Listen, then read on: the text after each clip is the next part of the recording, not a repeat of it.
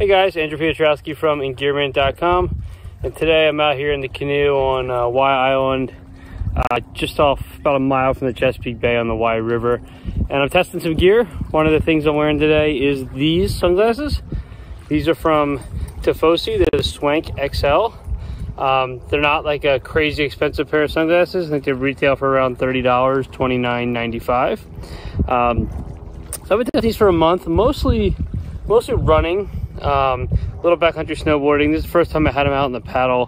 Hold on one second. Jack, come here, bud. Hey, get out of there. Sorry about that. Got the dog out here and he's digging. So these sunglasses from Tifosi, again, it's the Swank XL.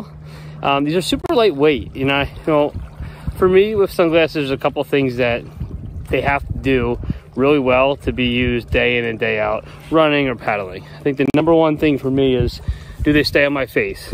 So I've worn these for 30+ mile runs, 5-6 hours at a time, and I find that they don't bounce or slip off at all, right? So shaking pretty good here. They stay on there, and the reason they stay on is these two things of rubber here.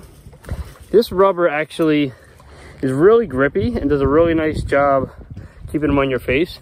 And some of my complaints is, you know, as you sweat or you have sunscreen on, sometimes the sunglasses can slip. With these, as you sweat, the rubber actually starts to grip more. And actually, if you're a little damp, they grip your face a lot better, which is awesome.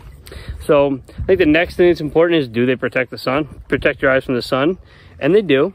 They do a really nice job of that. You know, I haven't had them out there in, you know, 10-day backcountry ski trips where, you know, you're in glacier territory or places where you might want glacier goggles.